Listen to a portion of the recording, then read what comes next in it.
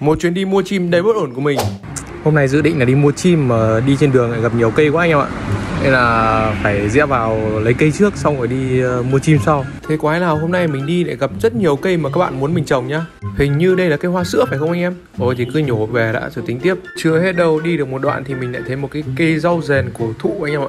Cây này chắc phải được 1 năm rồi đấy. Chả biết là đi mua chim hay là đi tìm cây nữa mà gặp lại thêm một MC nữa này. Xong cuối cùng là điều gì đến phải đến. Tôi tìm trên map thì rõ ràng là cửa hàng chim cảnh, mà đến đây thì lại toàn người đẹp như thế này. Chán quá thì là tôi quyết định đi săn cây luôn anh em ạ. Anh em có nhìn được những cây gì mọc đằng sau tôi không? Bồ đề, xanh si, dương sỉ có hết nhá. Nhưng mà hôm nay tôi sẽ lấy cây trứng cá này nhá. Bởi vì là có rất nhiều bạn comment bảo tôi đi kiếm cái cây này. Cây này một khi ra quả thì sẽ rất là đẹp.